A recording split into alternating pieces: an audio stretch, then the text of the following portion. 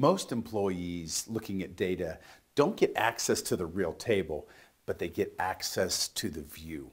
This is because we'd like to add a level of security to the system. So we create views that access the table, and then we give the users access to the views. Now, take a look at my actual table up here. It's got employee, department, last name, first name, and salary. What do you think the one column that every other employee wants to see? The salary, what everybody's making. So what we're going to do is create a view. Here's the syntax. Create view, I called it employee V, as select employee number, first name, last name, department, from employee table. Now, when people access and query the view, it didn't double the data. It just acts as a filter that says they can't see the salary.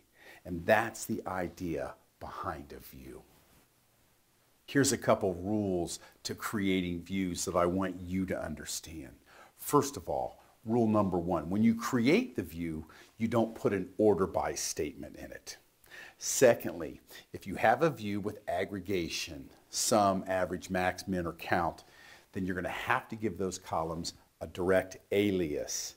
And lastly, if you have any derived columns, such as math, salary divided by 12, anything that's a calculation or a derived column, you're going to come up with another alias for that. Those are your three rules. Let's take a look at them in effect.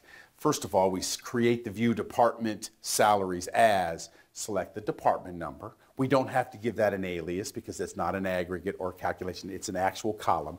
And then we say I want to sum the salary as sum sal. That's an aggregation, needs an aliased column name. Sum the salary divided by 12.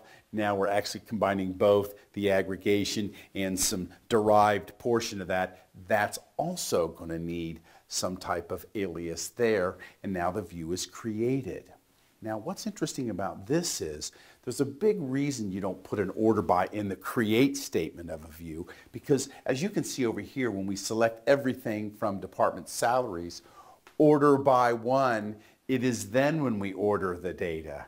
And those are the rules I want you to follow when you're creating these views. This lesson is brought to you by Coffing Data Warehousing.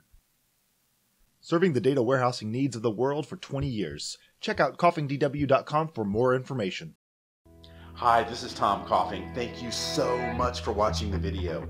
Please hit subscribe to make sure you are kept up to date on all our videos.